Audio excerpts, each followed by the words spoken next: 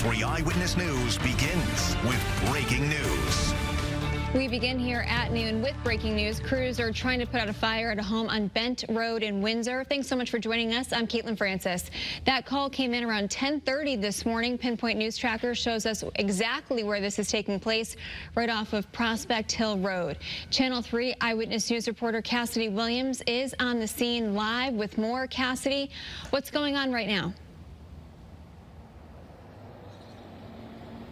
Caitlin, we were asked to stay back here near Prospect Road and the intersection of Bent Road as firefighters work to put out this fire. The good news is it appears to now be under control. We just saw one fire truck leave the scene. When we got here about an hour ago, we were asked to step back as the fire kicked back up. Police officers were asking everyone in the area to get back. We talked to a neighbor who was out on her morning walk when she saw all of the smoke coming out of the home. She described how neighbors, police, and firefighters worked together to try and save the man inside.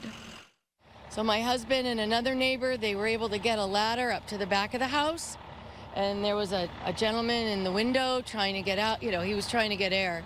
And then the police came, and the police were swallowing some serious smoke. It was bad. They were taking turns at the top of the ladder, holding the guy out the window and trying to move him. And then the fire department came, and they were inside, and then I was asked to move to the front, so I don't know after that. But they did take him away in an ambulance, so hopefully the quick reactions of all of our fire department and policemen are going to help.